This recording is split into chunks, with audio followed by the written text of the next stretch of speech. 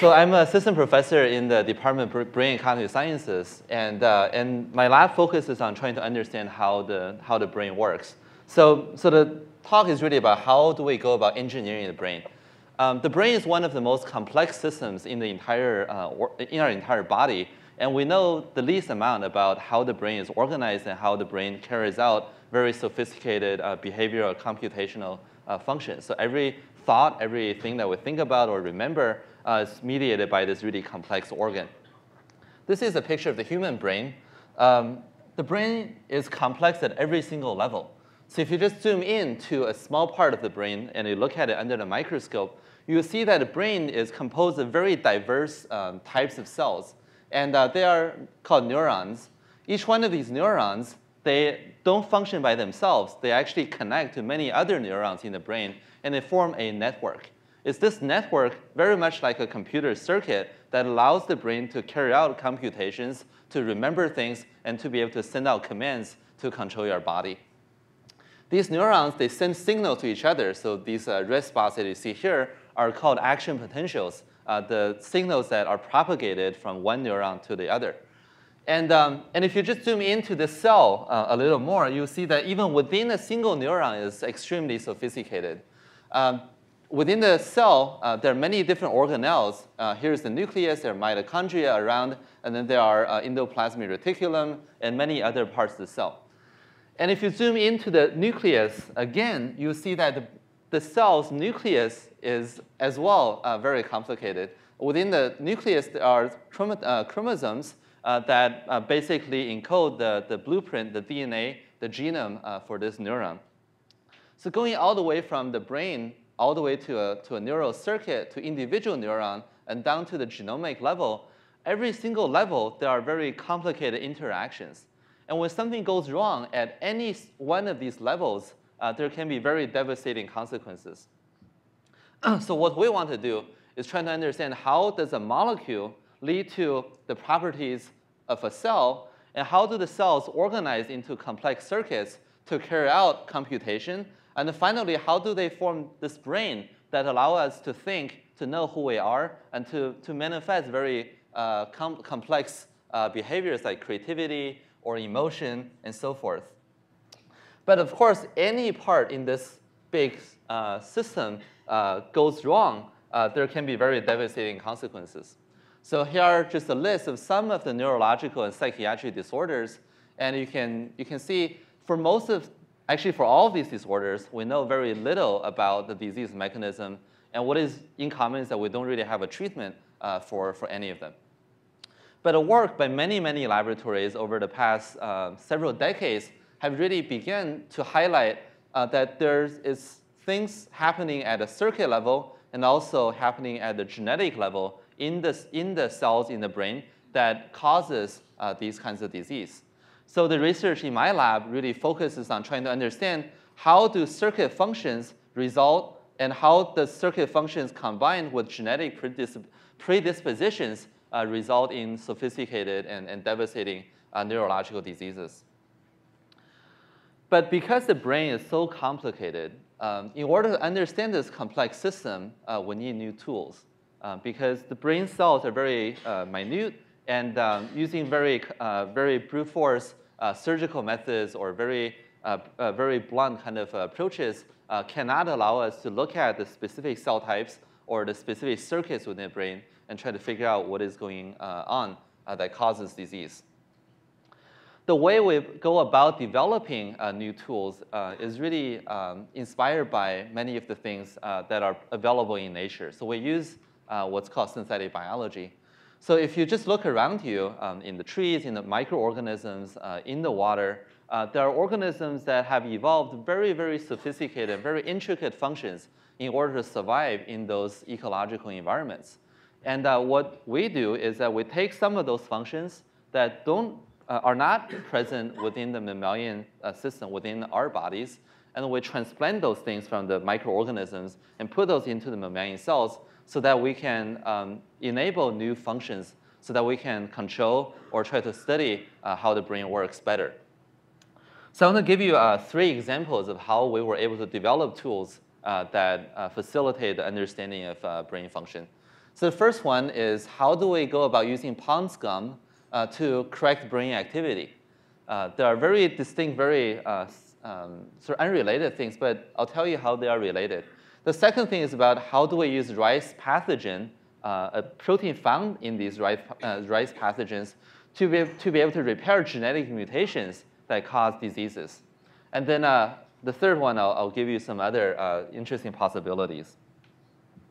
So for the very first example, this really derives from a clinical treatment that are available today for treating Parkinson's disease. And this is called deep brain stimulation. The way that deep brain stimulation works is the surgeon will implant 2 electrodes directly into the brain. And these electrodes will send out electrical currents that stimulate the cells in that region. So you zap the cells in the vicinity of this electrode, and that's able to alleviate the motor tremors in Parkinsonian patients. I'll show you a movie of what this treatment looks like. So this is a YouTube video. So this woman has Parkinson's disease. See important safety information at the end of the video. This is the most important part. Determine if this therapy is right for you. Okay. So this is a woman who, you can see she has lost some of the fine motor control, so suffering a lot of the tremor. And she has sort of a late-stage Parkinson's disease. And with the DBS electrode implanted turned on and stimulating, then she's able to basically regain normal control, so no longer sort of shakes. And you can see that she couldn't really walk very normally without the stimulation. And after the DBS therapy okay, for now that's Parkinson's enough. disease. So this is a very powerful therapy, and it's implanted in over 100,000 patients worldwide. But what is important to notice from this clinical treatment is that when the doctors implant these electrodes in any other part of the brain, they don't really correct the disease state. So there is something special about what the what the electrode is stimulating in this area that gives rise to this kind of therapeutic result. So there are probably other parts in the brain that you can stimulate to correct other diseases. So what we want to do is try to be able to figure out what are the other parts of the brain doing and how those other parts contribute to different kinds of disease or even therapeutic outcome. So these electrodes send out high-frequency stimulation that turn off some of the cells in this area. But it's unclear whether or not that's the direct result. That's the direct therapeutic result. It may be. So all of the brain cells are responsive to electrical stimulation. So when you stimulate in this area, you not only stimulate the cells in this area, but also many of the connections from other parts of the brain that are passing through. So we don't really fully understand what this is doing right now. All we know really is that it's therapeutically efficacious. And in this treatment, because the stimulation is not specific, it can have side effects because it's stimulating some therapeutic population, but also modulating other cells. And so one thing that we need to do is actually figure out what is the cell that contributes to the therapeutic outcome, and then only modulate those cells. Yeah? What are the side effects? There can be muscle twitches on the face. Some people experience signs of depression affecting their emotional regulation. And then there can be other speech impairments as well. So just to highlight one thing, which is that the deep brain stimulation using an electrical wire is not very specific. So if you imagine this is the brain region, and there are 2 nerves passing through. One of the nerves is the nerve that you want to target that give you the therapeutic effect, and the other one is just a nerve that's nearby. The electrical lead will stimulate both nerves. So even though you get a therapeutic outcome, you can also get side effects depending on which adjacent nerve you are controlling. So because of this, we need to develop a more specific modulation methodology. And the method that we develop uses light rather than electrical current. Most of the cells, actually basically all of the cells deep in the brain are not responsive to light. So if we can somehow engineer the cells that we want to control to be able to respond to light, then we can just put an optical fiber in the brain, just like we put an electrical wire in the brain, and then shine light in that region. And only the cell that has been engineered to respond to light will become modulated. And that way we can overcome any side effect that electrical stimulation introduces. So we set out to develop a way so that we can specifically control a specific set of cells in the brain. And the way we do that is we look to the pond scum, the green algae. And it turns out that the green algae has a protein in the algae that senses light. It's a light receptor. And what we did is we borrowed the gene from this algae, and then we transplanted this gene into the neurons. So once this gene for the light receptor is in the neuron, then the light receptor becomes expressed on the neuronal membrane, and then the neuron is all of a sudden light sensitive.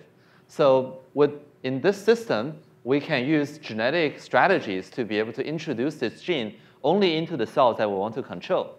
And that way, we can just shine light in a population of cells, and only the cells that receive the gene will become modulated.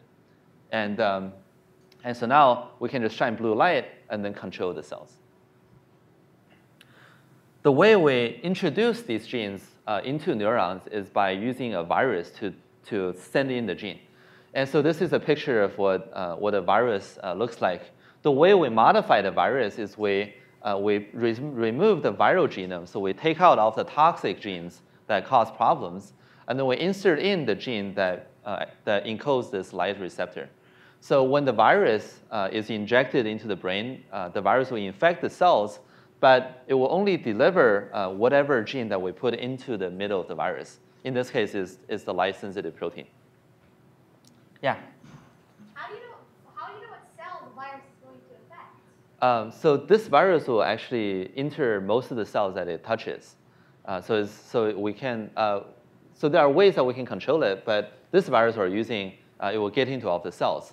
But what we engineer is that we change the genome of the virus so that the gene is only turned on in the right kind of cell. So even though the virus gets into all of the cells, it's only turned on in the cell that we want it to. That's a really smart question. So this is what it looks like once we put it into the brain. This is the part of the brain called the hippocampus. And after we inject in the virus, only the cells in this part of the hippocampus expresses the gene. So the hippocampus is a region of the brain that's involved in learning and memory. And this is one of the first regions that we try to target. Just to show you what this actually looks like, these lines are called action potentials. So each one of these lines is a single action potential. And these action potentials are what neurons uses to talk to each other. So when a neuron A wants to talk to neuron B, it will send out one of these action potentials.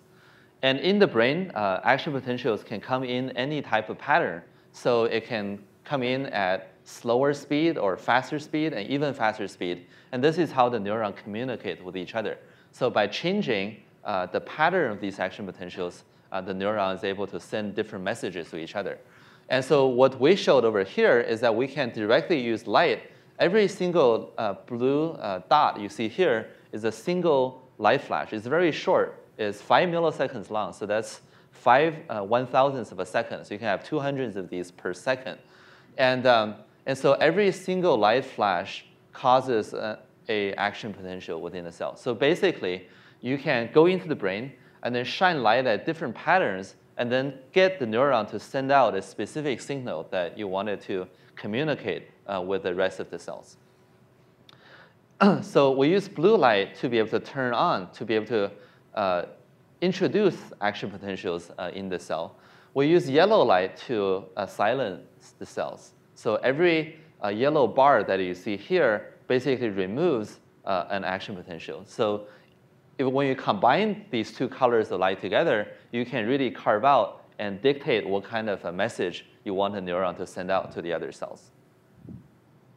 And this is how the actual experimental system works. So we inject the virus into the brain of a mouse or a rat. In this case, it's a rat. And then we implant these optical fibers directly into the brain of the animal. And these optical fibers are connected to a laser somewhere else, and we can use a computer to control the laser. So right now, the light is turned on, but you can flash the light in any pattern you want to be able to control the cells. And so I'll show you a movie of how this system works. So in this experiment, we have a mouse, and we made the cells in the motor cortex, the part of the cerebral cortex that controls limb movement, so controls arm or leg movement. And then we implanted optical fiber to one side of the brain, on the right side. So the signals in the brain, they cross and control the opposite side of the body. So when we control the right side of the brain, it controls the left side of the limbs. And by turning on the blue light and controlling the right motor cortex, we can cause the left limbs to move faster and move with smaller, shorter strokes. And you can see this is what happens. So the mouse is sitting there, and as soon as the blue light turns on, you can see the mouse begins to walk in a counterclockwise orientation.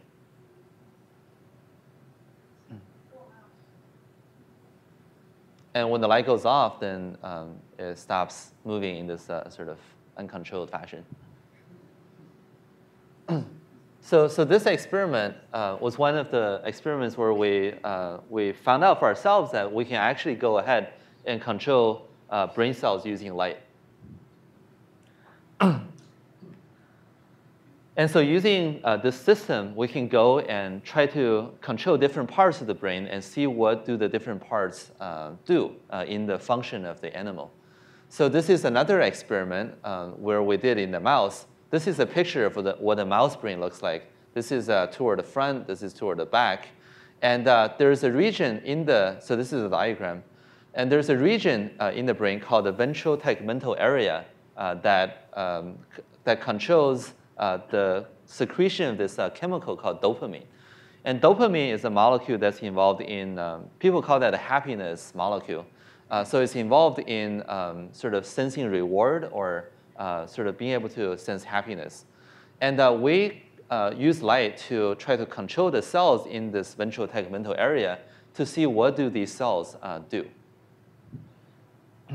And so here are just some pictures of what these cells look like. Each one of these round cells, round things you see here is a single cell. And we stain these cells with a marker called tyrosine hydroxylase. This is an enzyme that these cells make. And we use this to identify the cells that produce dopamine. And so I'll just show you a behavioral experiment we did where we simulated the dopaminergic cells. So this is a chamber over here. And there are two levers in the chamber. There's a lever over here, and there's a lever over there. And above each lever, there's a light. So if the lever has been pressed, the light will turn off, and it will come back on when the lever can be pressed again. And the lever on the left side is connected to a laser. So if the animal presses the left lever, it will receive a burst of stimulation in the dopaminergic cells. And if it presses the lever on the right, it wouldn't get any stimulation. So you can see there's the mouse with a fiber attached that's stimulating the ventral tegmental area. And because this lever is connected to the laser, the animal learns that when it presses this one, it will get the dopaminergic cells activated so that it receives a burst of this chemical. When it presses the other one, it doesn't get anything, so it learns not to press this one so much. And so the dopamine molecule is involved in a lot of very important processes. It's involved in major depression because in a lot of the major depression patients, people experience anhedonia, so they can't take pleasure in things. And it's also involved in addiction because in addiction, you develop this habit that you can't really control. And that all involves the dopaminergic system. And so using this kind of paradigm, we can begin to study what do this type of signaling do in mediating these kinds of disease processes. So the first example was about a system that allow you to control the electrical signals within the brain to see how cell-to-cell communication problems lead to disease. But in addition to that, there can be other contributors to disease, and that can be in the form of genetic mutations. So we need to sort of have a way of figuring out which genetic mutation lead to the disease state. This is really inspired by all of the work and advances that have been done in human genome sequencing. So especially the work that was led by the folks here. Over the past sort of almost a decade now, the number of genetic mutations that are correlated or associated with disease has really grown exponentially. So this is a plot from the National Institute of Health. And you can see that since 2005, the number of mutations that have been implicated in disease has really grown exponentially. So every one of these mutations used to be the career of a single graduate student or a single postdoc within a lab. So as you can imagine, we can take plenty of graduate students, postdocs, for the next several hundred years. But that's not very good for us if we want to try to understand what mutations cause disease, because not all of the mutations that are implicated or associated actually lead to the disease state. So we need to develop ways so that we can screen through these mutations in a very fast manner, so that we can go through tens or thousands of them at a time, rather than having 10,000 graduate students working on it. So the way we do that is, so actually, let me tell you a little bit more about how these mutations work. So if you look into the genome is basically a long string of DNA. And the DNA is organized into modules. And basically, modules like this, where there is an element, a fragment that controls that directs the cell to either make or not make this gene. And then there's a terminator that tells where the gene stops. So this is basically the elementary sentence within the genome. And then there are many, many sentences like this that are tiled together. And so this is what the sentence looks like. There's a controller that tells the cell to make it or not to make it. And then the gene actually is the instruction for the protein that needs to be made. And then the stop signal simply tells the controller to stop once it gets to here. So the disease can result from errors in the control signal. So if there's an error here that causes the cell to express it when it shouldn't be expressed, or to turn it off when it really should be turned on, then there can be a disease. And when there's an error in the gene sequence, if there's a mutation in the gene, that can also cause a disease state. So there are many, many examples like this, things like cystic fibrosis, or things like autism spectrum disorder, and we're discovering it more and more. So in order to be able to study these mutations, we actually need tools that allow us to interpret the genome artificially. So a couple of things that we have been working on recently. One is what I call actuator. So these are things that allow us to modulate gene expression. So in a cell, if there is a mutation in the controller, and this gene is not turned on, or the gene is turned on too much, then we can use an actuator to either turn on the gene or to quiet it down. And that way, we can try to see when we do that, does the cell become normal again? And the other thing is called editor that allows us to go into the genome and then make a change. Either we introduce a mutation that we suspect might be causing the disease, and we can use the editor to introduce that mutation and see if it causes the problem. If it causes a problem, then we know it's a causal mutation. And the other way is we can use the editor to go into the genome and then replace the mutation. So if we know a mutation causes a problem, we can fix it and then be able to treat the disease. So these are two things that we need to develop to be able to try to better understand genetic mutations.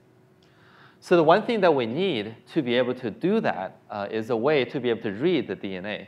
So we can sequence DNA using DNA sequencers, and we can do that very, very well. But when you sequence the DNA, you end up killing the cell. So in the case where we want to actually study what happens, what a mutation does to a cell, or if you want to just fix the mutation, we actually want to make sure that the cell is still alive. So we need living things that can read DNA. And so the DNA is very long in the cell, so what we need to develop are proteins that can read along the strand of DNA and figure out where it needs to hone into.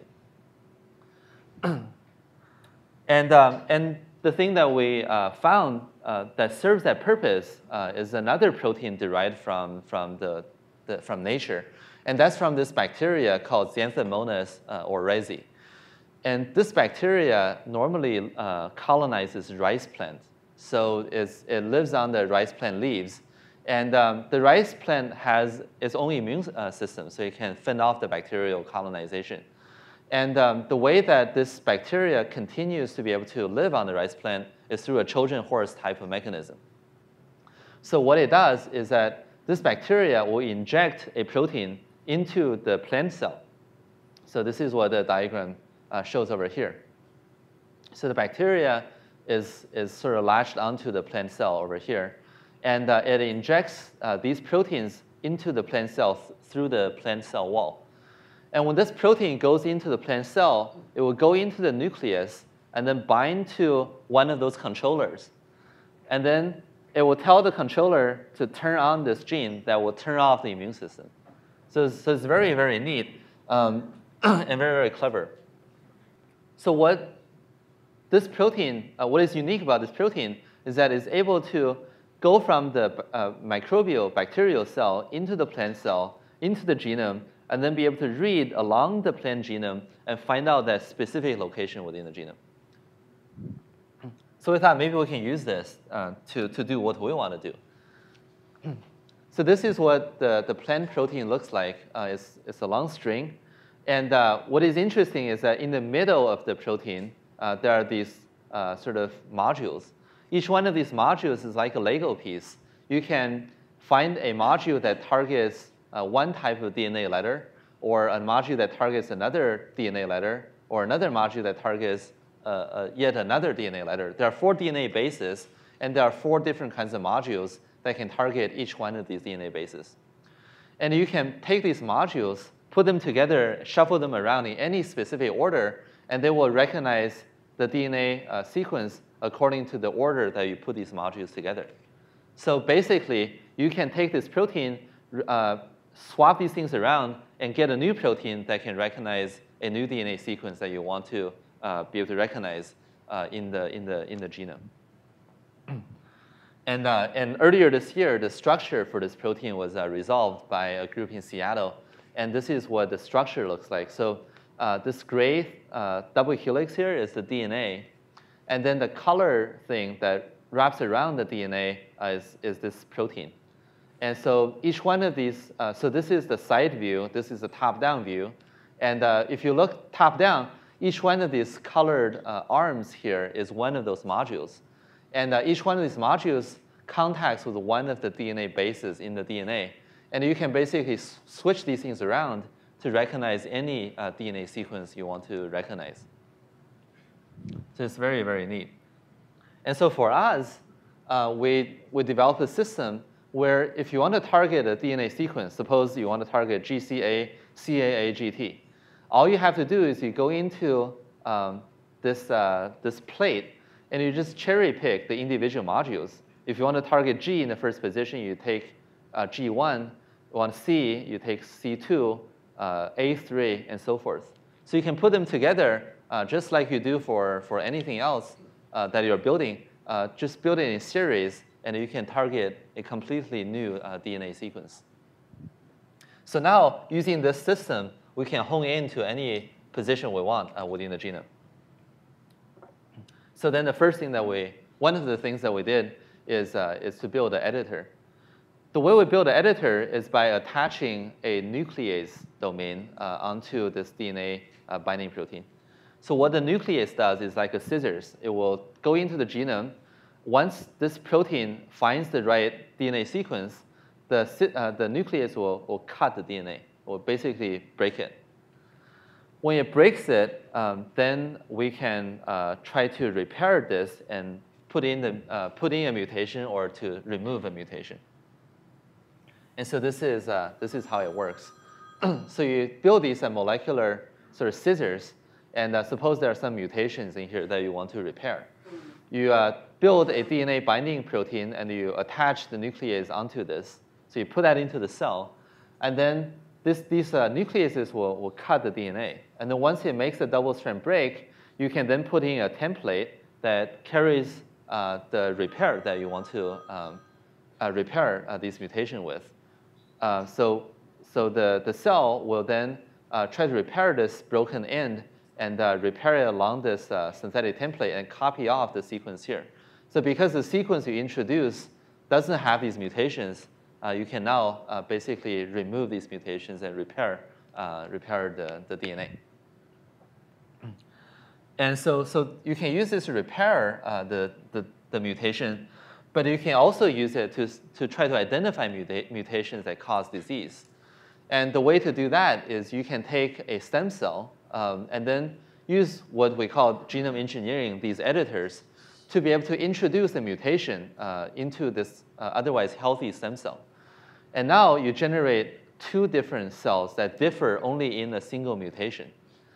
And then when you convert these stem cells into, for example, neurons, you can see whether or not the cell that carries a mutation gives rise to a dysfunctioning abnormal neuron. And if that mutation gives rise to a neuron that doesn't work as well, then you know that mutation has some function. Whereas for other mutations that may not do anything, you will just get a cell that carries the mutation, but that derives a healthy cell.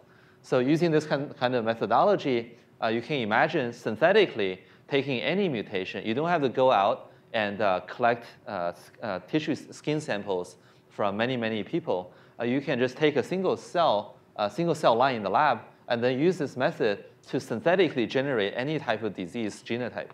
And in that way, you can really quickly go through many mutations and try to figure out if they cause a problem.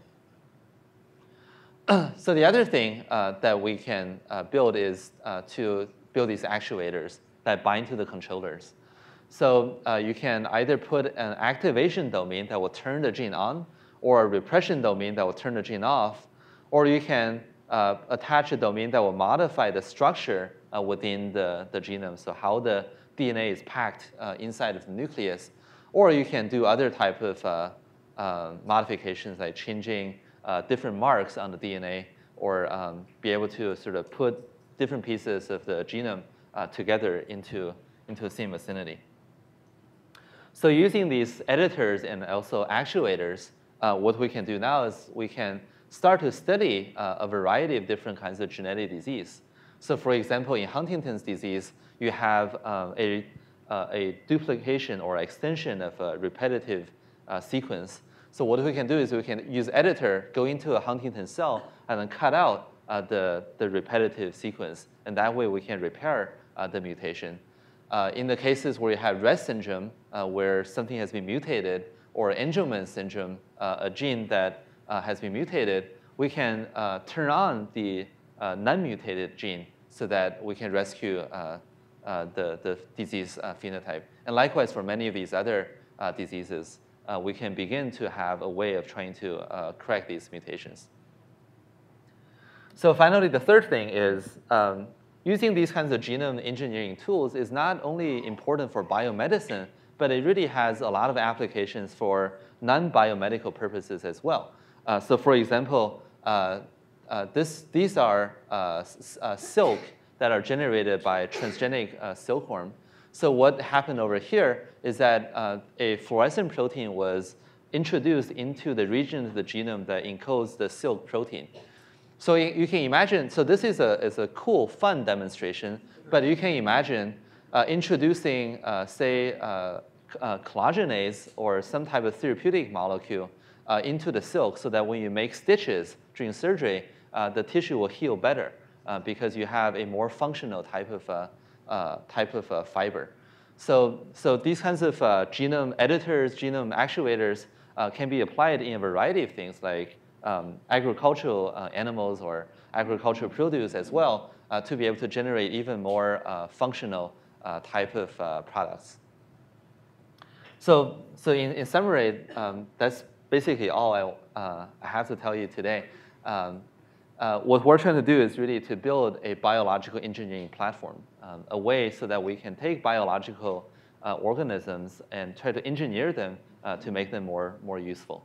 And these are just some of the things that I told you about so far. You can learn more about these things from these websites. The editors, actuators, you can learn more about at howeffectors.com. You can learn more about the optical neural control from the optogenetics.org. You can also find out more information about what we do in the lab from our lab website. And these are just some of the folks in the lab. Le Cong and Neville Sanjana are two of the folks who work quite a bit on the editors and actuators. Silvana and Mark are graduate students who are trying to be able to control genes in the genome. Lukasz is trying to understand how certain genes are important in learning and memory. And Patrick and Ben are also working on ways of trying to be able to better read and write to the genome. So that's all. Thank you very much.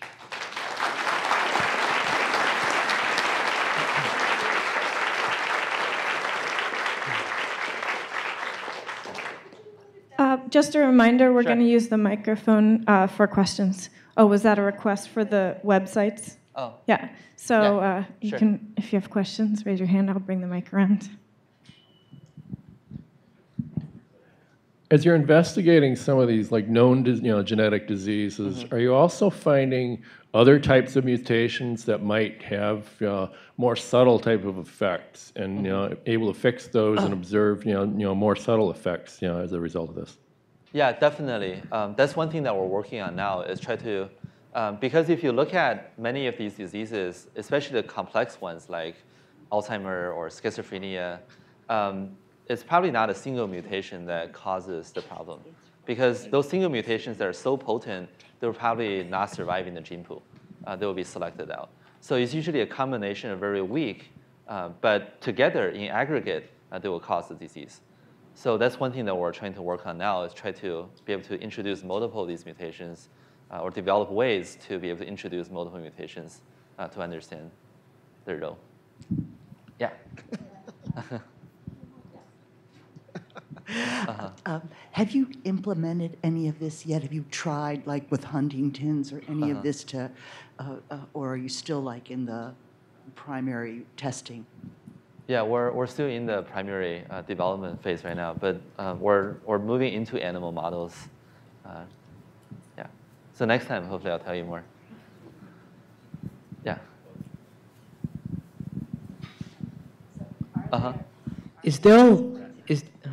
Sorry. Okay.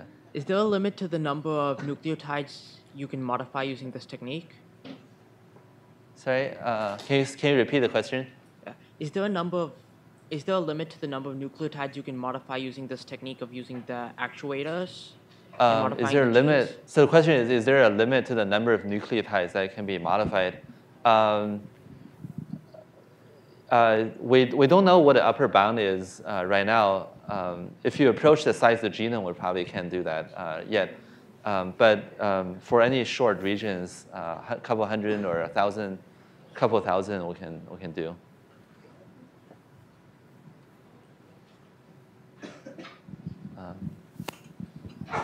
Hi, oops, sorry. For your second example, I was wondering, are you at a stage where you're able to affect a large number of cells? So like with the diseases, I'm sure like if you only fix one cell, it's not really gonna do much. Yeah, so one thing that we work on in the lab is trying to develop sort of good viral systems so that we can sort of deliver these molecules to many, many cells. And so depending on the disease, you may or may not need to target many, many cells. So for example, in some diseases, you may only need to target. So for example, In the Parkinson's disease example, the stimulation was in a very small area of the brain. So in those kinds of situations, you can probably just target a small area. But then for other things, you might have to target more areas, and that will be sort of more disease specific. Yeah. So you were talking about there might be a series of mutations involved in something as complex as schizophrenia or Alzheimer's. Is there a good animal model to see if what you're developing and that if there's so much at play and we don't really know what the genetics are of it, how will you know if you're creating a model like that? Right. So right now there are no perfect models for these complex neurological or psychiatric diseases. But that's because we are really just getting started. The technologies for being able to make these animal models are just sort of coming online, like the ones that I told you about today. So I think in the next 5 years, you'll see a lot of progress. Yeah, that's definitely one of the most exciting area. The second area, just 1 second, is we can actually take stem cells as a model as well. So taking skin cells that you can reprogram into a stem cell and then engineer in mutations that you suspect might be causing problems, and then taking those stem cells and then converting them into neurons and study what happens to those neurons. That can be another way of trying to identify causal genetic mutations. Yeah. Hi.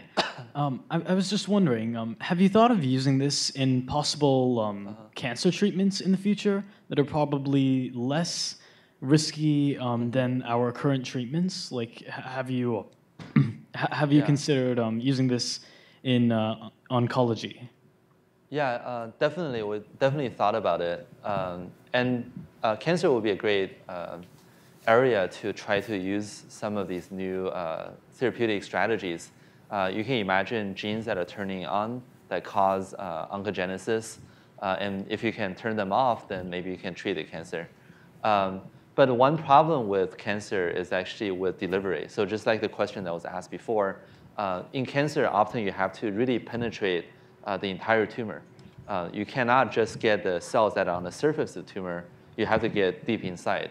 And in later stage cancer, when after metastasis, there will be cells throughout the body, and then you have to target in more areas.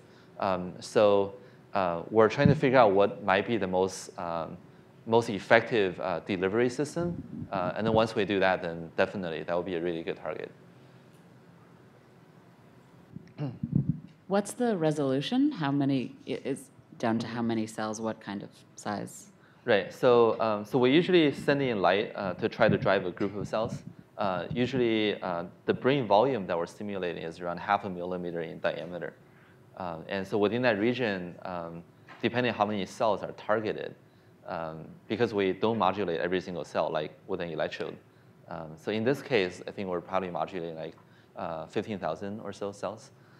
But in other parts of the brain, there can be more dense or less dense. But you don't have to drive too many cells to get a behavior sometimes. So sometimes when you drive 20 or 30 cells, you can get a behavior. Yeah. Sure. Can the dopamine stimulation be used in painkillers? Repeat the question, please. Yeah. So the question is, can dopamine stimulation be used to treat pain as a painkiller? I'm not aware of any pain drugs that control the dopamine system. There are other brain systems that, like endorphin systems, that can treat pain. Yeah, but maybe it's worth trying. I think something that people haven't tried. So when you get into a lab, you should try that.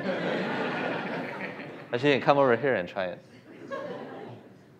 Intensity or frequency of the light matter? Mm-hmm. Yeah, both the intensity and the frequency matters. The intensity matters because you need to drive a sufficient number of these proteins in the cell to be able to get a cell to send off a signal. So each protein will cause the electrical change of, say, a couple of femtosiemens. So you need to have enough to be able to get, say, a millivolt of deflection in the membrane potential change. So you need to have sufficient power to activate all of those proteins.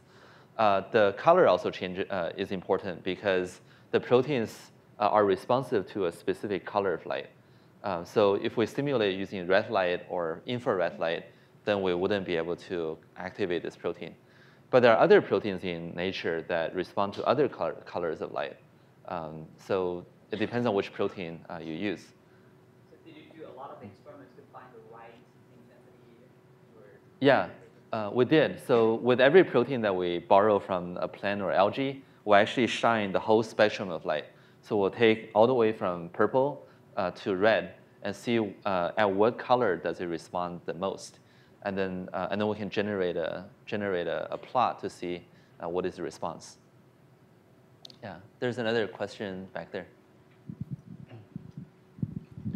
Any ideas or investigation around using these techniques for biofeedback? Yeah, there are actually several groups. One over at University of Southern California that has been exploring using the system to help repair, say, injured spinal cord, so they can relay signals from the central brain to the limbs. There are several groups working on that pretty actively right now. Yeah. And I think there's another question. The algae protein that you're using to sense light, does it work in its native form to get the neurons active, or did you need to modify it? And if so, what modifications were required in order for it to turn on the neurons? Right. Yeah, that's another good question. So these proteins are found in algae, which is more similar to plants than to animals. So getting a plant protein to work in an animal cell is not as simple. Depending on the protein, the channelrhodopsin, the blue light activating protein, works right out of the box. But there are other proteins that we have to modify. The major modification we do is try to get it onto the membrane of the neuron cell. Usually we take other neuron proteins that go to the membrane, and we take the signal that those proteins use and attach them onto the microbial protein to get them back onto the neuronal membrane. Yeah? When the neuron that has the protein undergoes mitosis, will it reproduce will it have the protein in the genetic sequence? Yeah, the neuron, so the virus that we use will insert the gene into the genome of the cell so that it will carry the gene for the life of that cell. Yeah, so it will last for a long time. Yeah. When you talk about using this treatment for stitching, can the actuators make platelets and skin cells reproduce faster? Can the actuators? Yeah, potentially. Yeah, so actually, there's a whole community out there called the biohacking community. I don't know if you know about this. There was an article in The Economist about it. So there are these athletes that will go to sort of small countries in Eastern Europe and get injections of viruses that cause their red blood cells to make more hemoglobin so that they can run faster or so forth. And some of the strategies they use is to be able to make more of a certain kind of protein like hemoglobin. So you can certainly use actuators to turn on more. But I don't recommend that. I think I would. So before I invite you all to the reception that we have outside, let's just give Feng one more big round of applause.